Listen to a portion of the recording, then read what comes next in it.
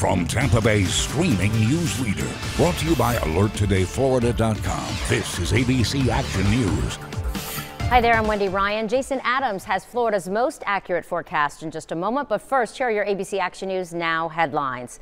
A scary thief is on the run right now. Cameras capturing him trying to steal a necklace and earrings right off of a woman's body outside the La Placida, Mexico supermarket on North 10th Street in Haines City. Call Crime Stoppers if you know who this guy might be. Celebrate safely. That's the message from Hillsborough County leaders as we enter the holidays. It seems every year celebratory gunfire hurts someone around the Bay Area. Just last year, a stray bullet hit someone at Busch Gardens.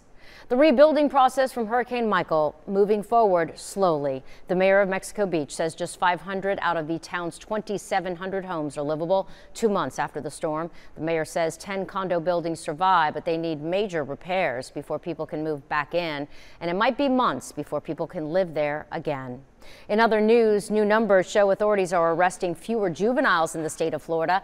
The amount of arrests going down 8% in Hillsborough County over the past year, and Pinellas County dropped 2%. The Florida Department of Law Enforcement says we just saw our lowest number of juvenile arrests in 43 years.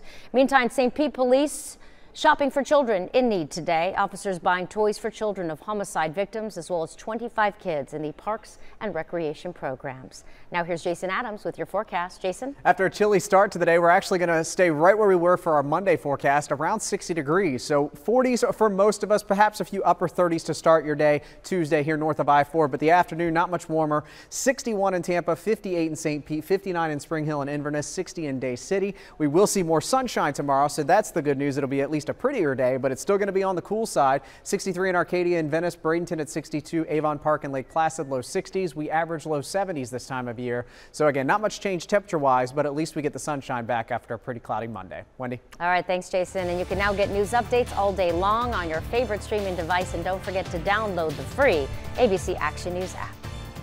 Visibility while driving at night can be challenging for drivers, and their failure to see pedestrians is often fatal. In Florida, 75% of pedestrian fatalities occur at night. Many drivers say they never saw the pedestrian. What will it take to see them? Can you see him now? Drivers, look for pedestrians, especially at night. Pedestrians, make sure you are visible.